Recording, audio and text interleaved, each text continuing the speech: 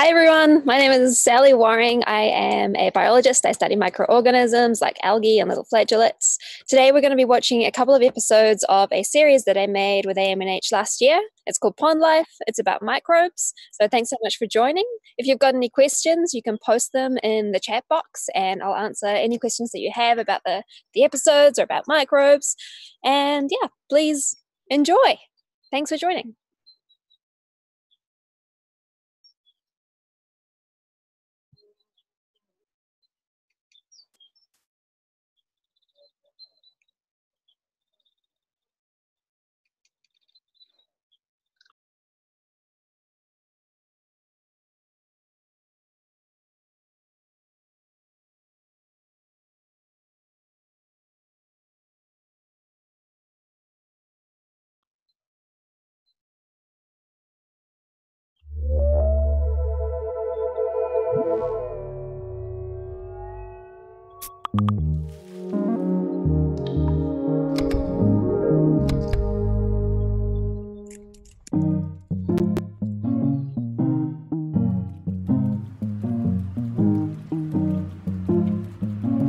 My name is Sally. I am a biologist at the American Museum of Natural History where I study microscopic organisms.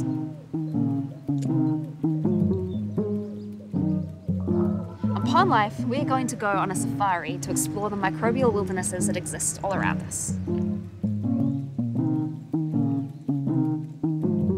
I'm in the middle of Manhattan. I'm at the Harlem Mere in Central Park. And I'm here to look for a particular microbial community.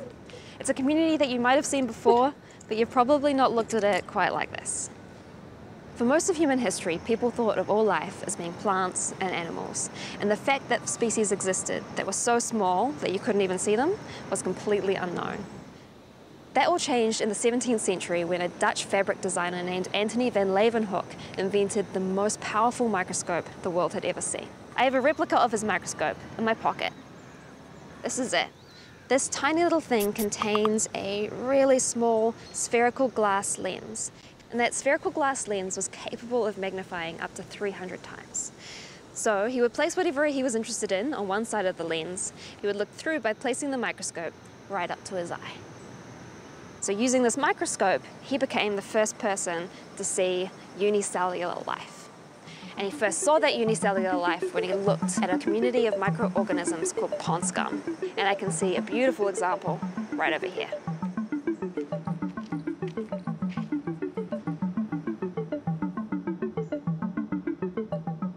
This is great. This is exactly what we're looking for. Beautiful pond scum. Success! That pond scum is a growth of filamentous green algae. And I've put some here on my Leeuwenhoek microscope. And we're going to take a look and see what he might have seen in the pond for the first time.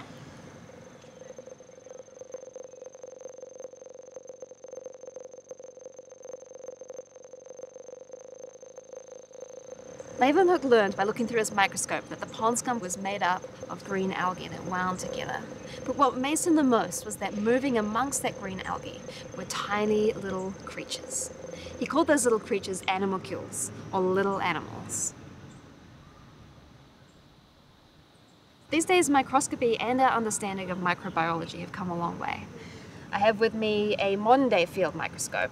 Rather than a small spherical lens, it has an objective. An objective contains many glass lenses stacked one on top of each other. I'm going to take a look at what we've got.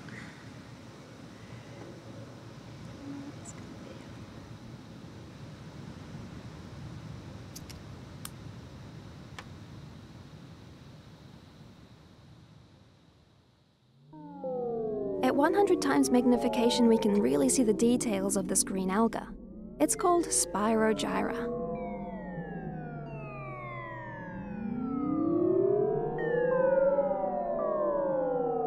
Each Spirogyra filament is 1 cell thick, about the width of a human hair.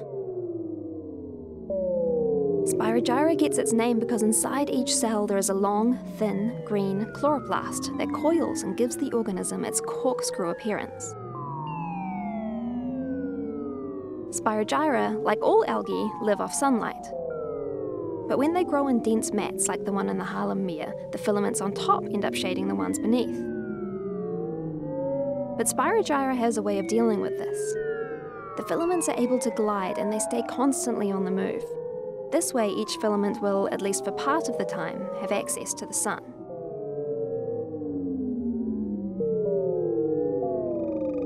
Just like Leeuwenhoek, we find many microbial creatures living among the algae.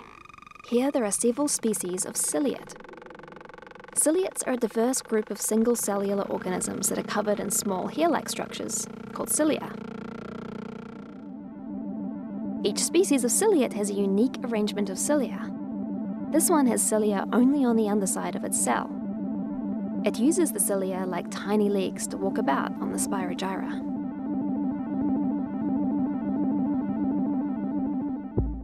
This is one of the ciliates that Leeuwenhoek was first to describe. It's called vorticella. Each is an individual bell-shaped cell sitting atop a long stalk. That stalk is rather special. It's a curious coiling contraption that can move like lightning, if the cell senses any danger.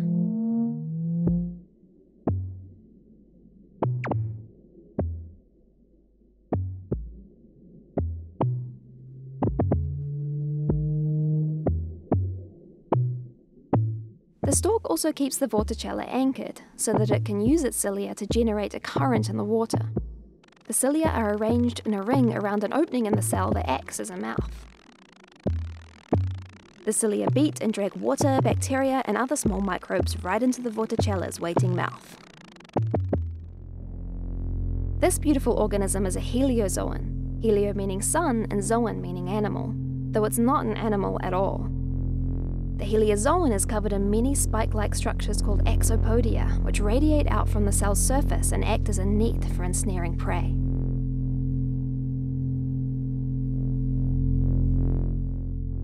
In real time, the heliozoan appears static, but under time-lapse it really comes to life. The green cell is ensnared.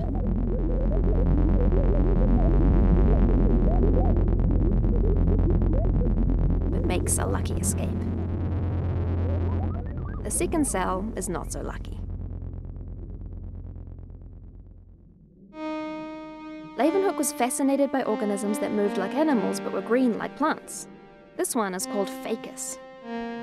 It's not an animal or a plant. It belongs to a completely separate group of organisms called the Euglena.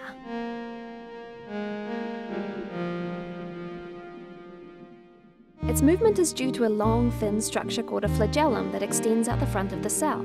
The flagellum beats and pulls the cell through the water. You can also catch a glimpse of a red spot inside the ficus.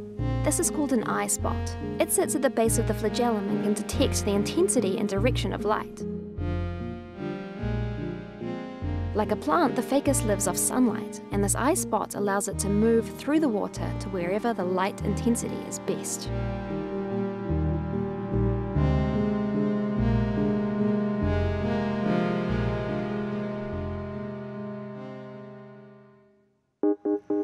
In that one drop of water, we just saw a wide variety of microbial species. In the whole pond, their numbers probably reach into the many thousands. And that's only scratching the surface of the amount of microbial diversity that we can find the world over. And to really get a handle on this microbial diversity, we're just going to have to keep exploring. I'm gonna put these microbes back where I got them from.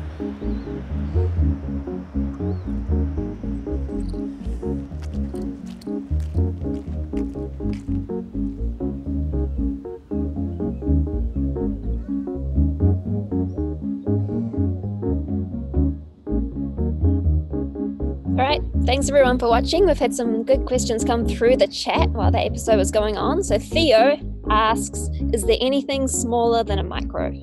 And the short answer is yes, there are lots of things smaller than a microbe. Microbes themselves come in all different sizes. So you can get some that are actually quite large. Some microbes are large enough to see without a microscope. And then you get microbes that are so small that it's hard to see them with a light microscope. You need an electron microscope, which is more powerful. But then microbes are made of cells. And there's all these things inside cells. There are organelles, there's DNA, there's proteins, and they're all smaller than the microbe cell that they're inside. And then that DNA and proteins are made out of atoms, and atoms made out of electrons, neutrons, and so on and so on. So things just keep getting smaller, way smaller than microbes. All right, we've got another question. Where did you get that tiny microscope and how well does it work? That tiny microscope is a replica of an old Leeuwenhoek microscope, but the replica, the one that I'm using, is actually quite old itself. It was built in the 1930s by a company called Bausch & Lomb. They were a company that used to make a lot of lenses and microscopes and cameras and things like that. They did a run sometime in the 30s, making the beautiful replica microscopes of Leeuwenhoek's microscope. And that's what I'm using in the film. And yeah, it works pretty well. So it's a single lens microscope. It doesn't work as well as some of our modern microscopes, but you can see a lot of things and it's actually pretty good quality, and you can get other single lens microscopes today that you can use at home, and they also work pretty well.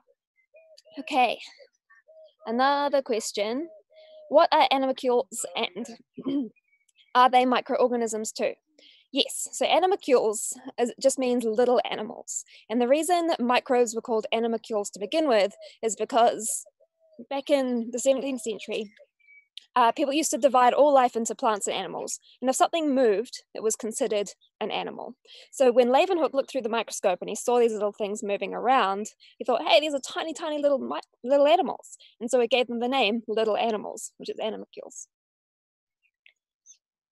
Okay, so now that we're done with the first episode, we thought it might be fun just to show you some live footage, not live footage, but footage from the microscope, direct from the microscope of me looking at some microbes. So what's going to happen now is that we're going to roll some footage that I took on the microscope of some microbes. Most of these microbes are really common species that you find in New York City or wherever you happen to be. And I'm going to describe what's happening, what's going on the screen. And if you have questions, just post them in the chat and I'll answer any questions that come through. All right.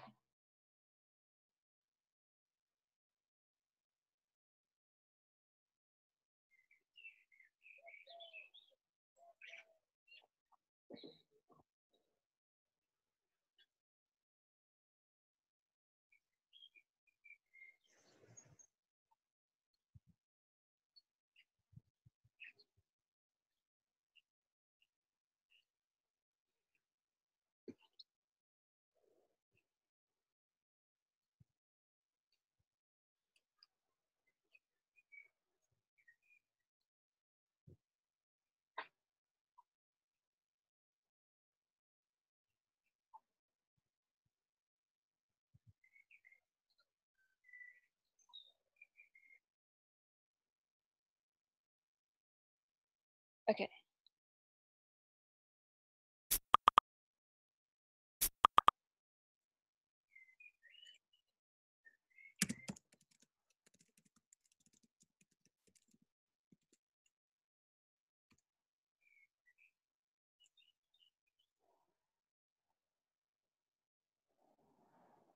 Hi, everyone. We're having some technical difficulties, I believe, but soon we'll have this microbial footage up and we'll discuss it. I'm sitting here in my garden. I'm currently in the UK, in a little village near Cambridge. But here we go. Oh, no. Not footage this time. So anyway, it's a beautiful evening in my garden. It's probably full of microbes here too. I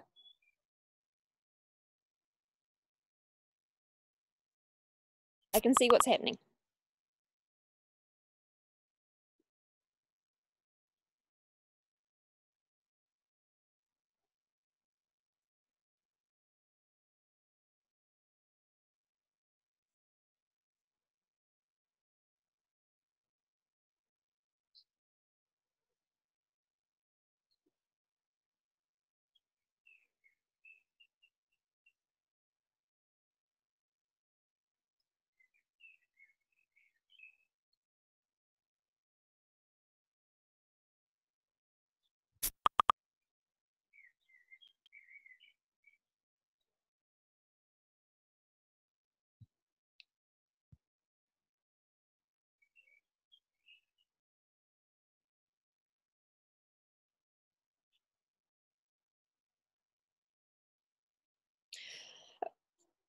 Okay, we've got a couple of questions come through.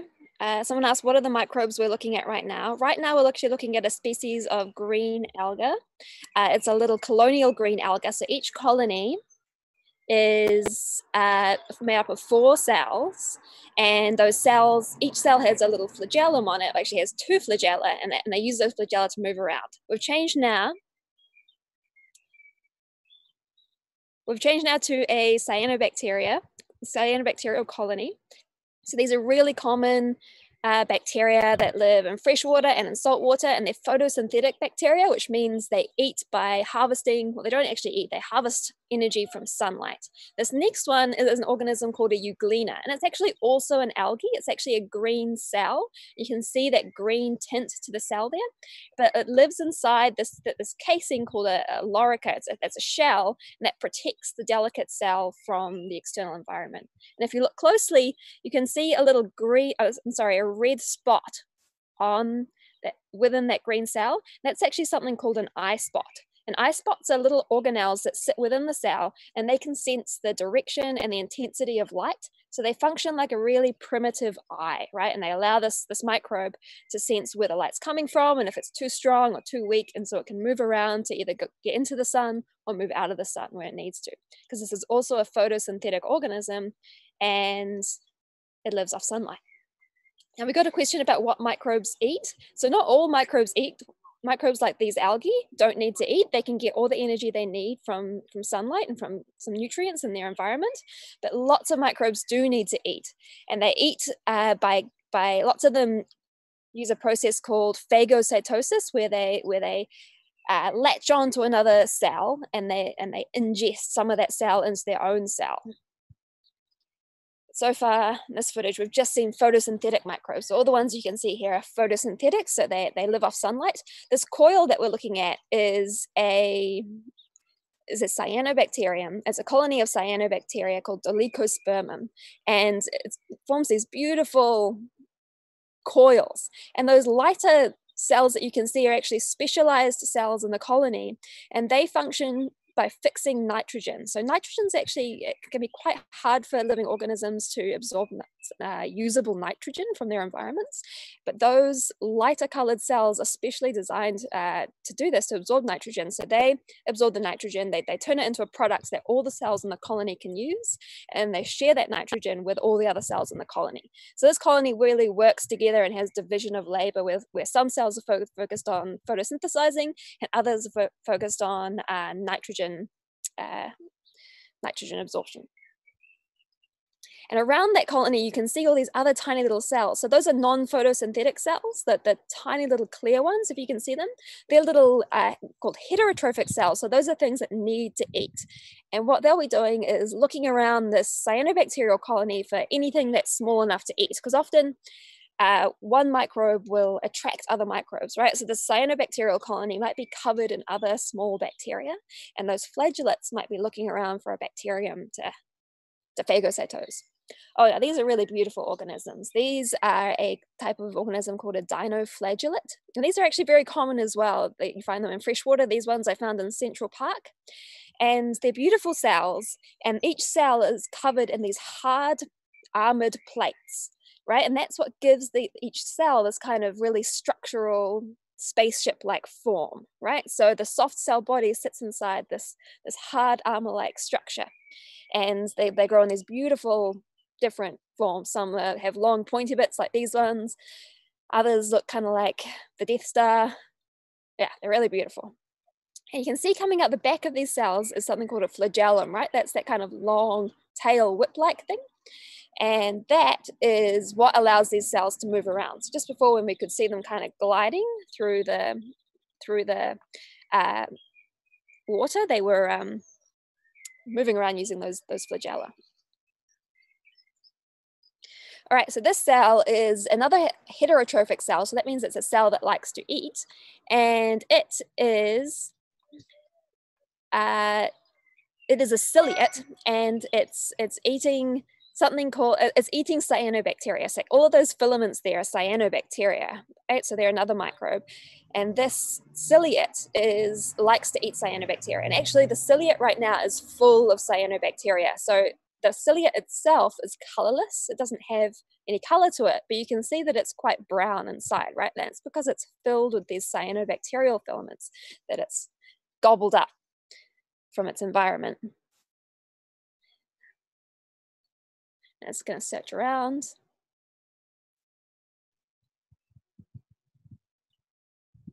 And look for more to eat.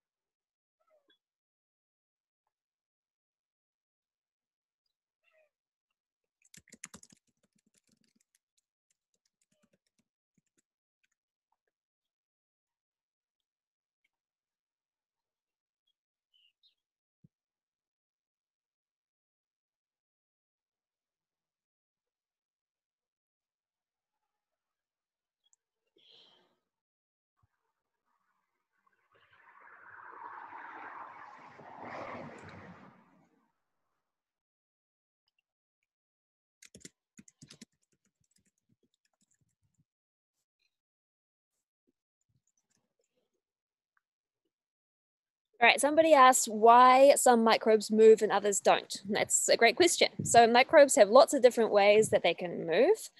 Some of them move by using those things called flagella, which we saw on the dinoflagellates, these whip-like tail structures that they can beat around like a kind of like a little motor, right? Or a little paddle to push them or pull them through the water. Others, like actually the one we're looking at right now, which is a tardigrade, it actually is a tiny little animal and it has tiny little legs, so it can walk around with its tiny little legs. Other microbes like amoeba, they move by kind of oozing across the surface, right? But it's true that not all microbes have some of the structures that are required to move, right? So not all microbes have flagella, not all are capable of kind of amoeboid kind of oozing movement, not all have little legs. So there are lots that don't move around. They tend to grow on surfaces, or they can just kind of float free in the water column. And because microbes are so small and light, often they can, be suspended and move around in the water column quite easily.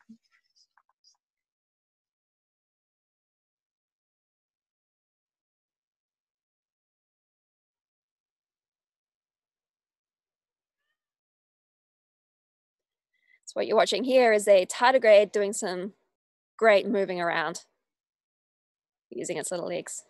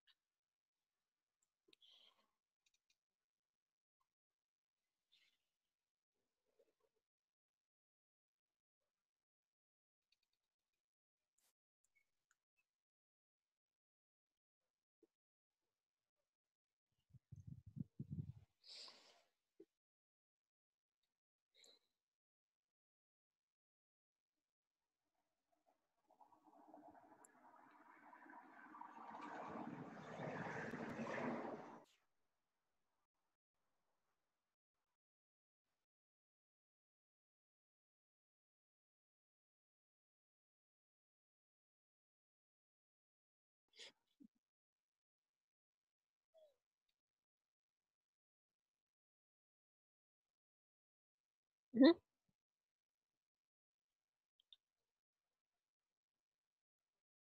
All right, Well, thank you for joining me for that. And now we're going to go to episode 2 of Pondlife. So this episode is all about cyanobacteria. We saw some cyanobacteria during some of the microbial footage we just looked at. And this episode is going to go into a little bit more detail about what those organisms are and how you can find them in the environment. Don't forget to post questions.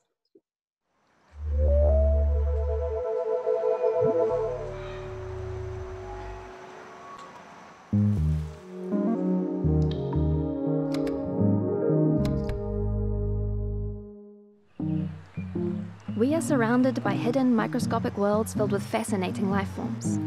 Thousands of microbial organisms live within a single drop of water. On Pondlife, we're going on a safari to explore the microbial wildernesses that exist all around us. Today, I'm out looking for a group of organisms that evolved over 2 billion years ago. These organisms were the first to live by photosynthesis. That's the process of using sunlight to make sugars, and then those sugars are used to power the cell. A byproduct of photosynthesis is oxygen, and 2 billion years ago, these organisms became so abundant that they completely changed the Earth's atmosphere. It went from one that was very oxygen poor to the oxygen-rich atmosphere that we live in today. These microbes are called cyanobacteria, and lucky for me, they're just as abundant today as they were 2 billion years ago. In fact, I haven't had to go very far at all to find them. I've simply walked out the door, I've crossed the road, and I can already see a pond that is teeming with cyanobacteria.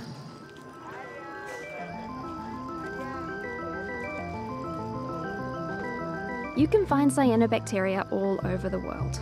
There are currently around 3,000 described species with different morphologies and habitats, from freshwater ponds to Arctic oceans. They even live in soil. As I wander around Central Park, I'm on the lookout for signs of cyanobacteria.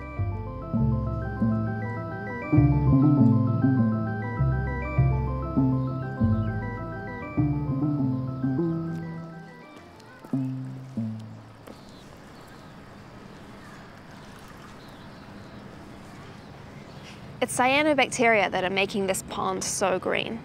If you look closely at this water sample, you can see that it's full of tiny floating green particles. Each one of those particles is a colony of cyanobacteria, and each one of those colonies is made up of multiple individual cyanobacterial cells living together. To find out what species of cyanobacteria is living here, I'm going to have to put it under the microscope.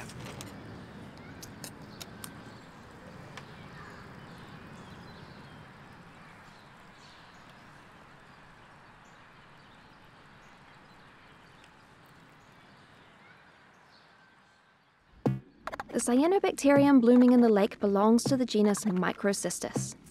Microcystis colonies are made up of many individual cells suspended in a clear mucus.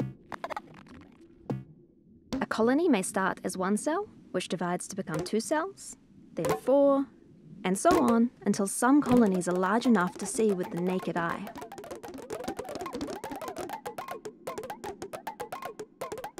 The colonies grow fast in warm summer waters, and when their numbers get dense enough, we call this a bloom.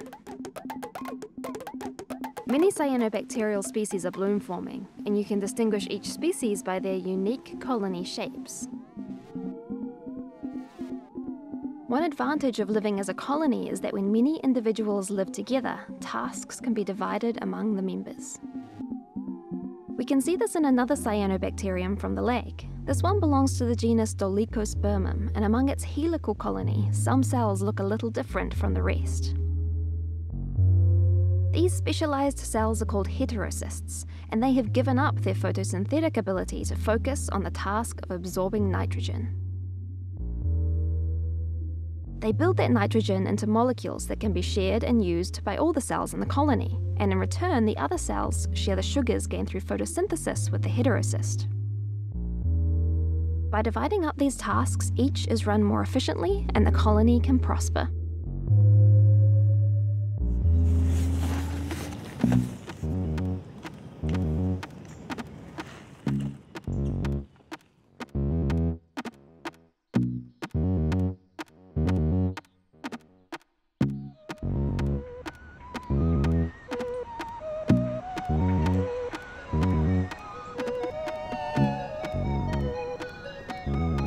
Thousands of visitors walk through Central Park every day, mostly unaware of the many tiny dramas playing out all around them.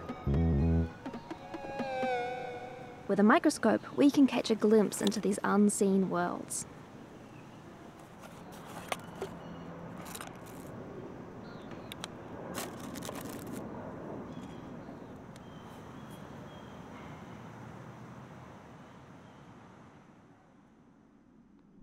The bloom in the next pond is dominated by a cyanobacterium from the genus Aphanizomenon. Aphanizomenon forms long, thin, filamentous colonies, and while at first they appear to only drift, under time-lapse we can see just how busy they are.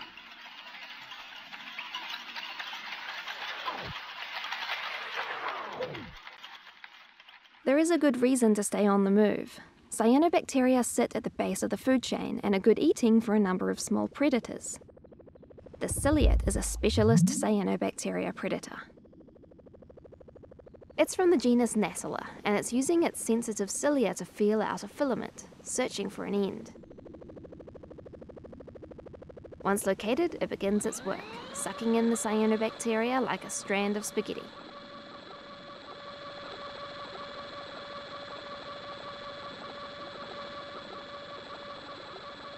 As the cyanobacteria get ingested, the filament bends and breaks, allowing it to fit inside the rotund little ciliate.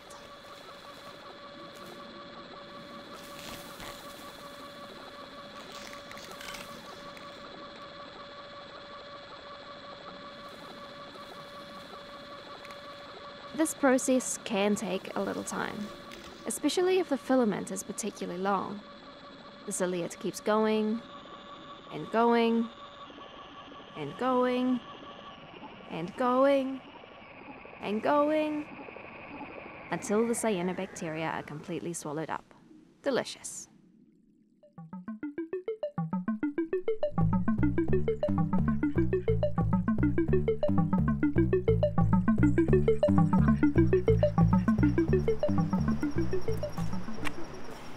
When I'm out looking at these microbial communities, I often see things that I want to take a closer look at. And there's only so much I can do out in the field with my portable microscope. So when I see something interesting, I take a sample, and that comes with me back to the museum and into the lab.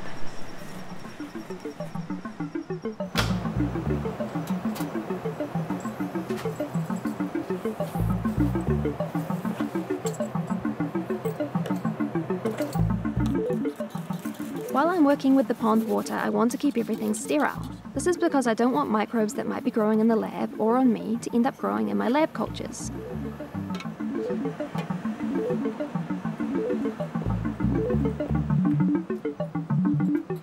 Now that the microbes are out of the pond and in the lab, I also need to make sure they have everything they need to survive. The bottles here contain different types of growth media. Each medium contains vitamins, minerals, and salts that the microbes need. This big thing is a biosafety cabinet, and it's going to help me keep everything sterile. I wiped everything down with ethanol before it went into the cabinet, but it also has this wall of air that passes from this vent at the bottom right up the front. And that prevents any microbial spores that might be in the air from traveling through into this cabinet. At the same time, the cabinet is constantly sucking air up through a vent in the top. And that means that if any microbial spores do make it through into the cabinet, they get sucked up into that vent rather than landing on my cultures.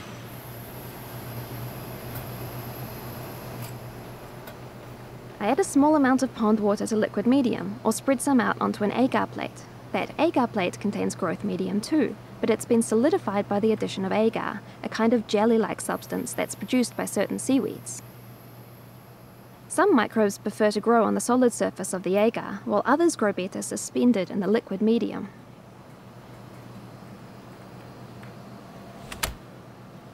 I keep those cultures in a growth chamber. The growth chamber maintains the temperature and provides a constant amount of light each day.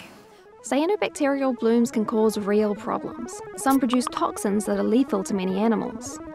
I'm interested in the microbes that thrive here, organisms like these flagellates, and this Euglena algae, or this Collodictyon, all living among the bloom. Over the next few weeks, some of these microbes will grow in numbers until eventually I can isolate and identify individual species from these liquid cultures and from the agar plate.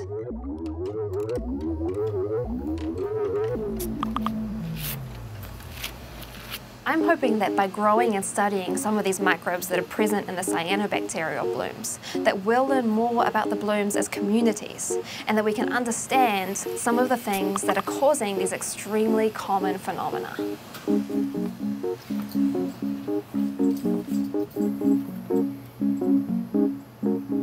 Even our biggest cities contain microbial ecosystems that are vibrant and complex.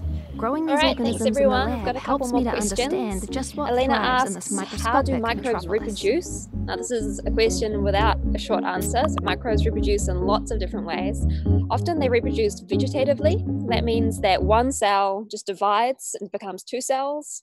So this is asexual reproduction. A lot of microbes reproduce in this way. But also microbes are able to have sex, right? And so sometimes in the process of division, rather than dividing and producing two vegetative cells, they can go through a different process and produce gametes, right? And then those gametes go off, find other gametes, fuse, and form new generations, right? So microbes can have sex and they can reproduce vegetatively as well. Okay, another question. Roxy asks, are there microbes on skin and how small are they? Yes, there are lots of microbes on skin, but they're pretty different from the ones that we've been looking at today, right? The microbes that we've been showing you today are things that live in ponds and lakes and in soil and in water. Your skin is covered in microbes, but they're quite a bit smaller than a lot of the ones we've been looking at, and they tend to be bacteria, right? So, and bacteria often don't have as complex structures as what we're looking at on the video. They tend to be simpler in their cell structure, but they're there. And you can see them if you have a microscope. All right, so that is the end of the live stream. Thank you so much for joining us. If you want to watch this again or share it with any of your friends or someone else, the video will be here at this link. And thanks, everyone. Have a good day.